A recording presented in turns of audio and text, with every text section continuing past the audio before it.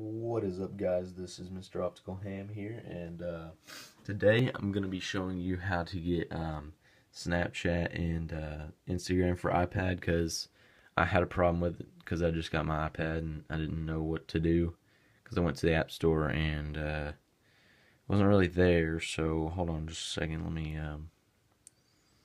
delete these.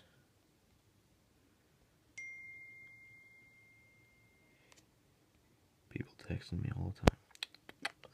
Alright, so you go to here and you're typing in Instagram, because you just got your new iPad, you wanna see your friends on Instagram on the big screen. So you search that and nothing really pops up. You got like Insta Collage and all the editing apps. So what you're gonna do, since you got Instagram typed in there, you're gonna go to here and type in iPhone only, and it should pop up and you download it. And same thing for Snapchat.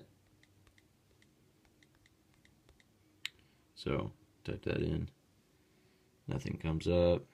Type iPhone only, that pops up, and you got it. So it goes for any other app that you might have problems with, like that doesn't pop up. If you have a problem, just type in iPhone only, stuff like that. So yeah, hope this helped you guys, and see you in the next video.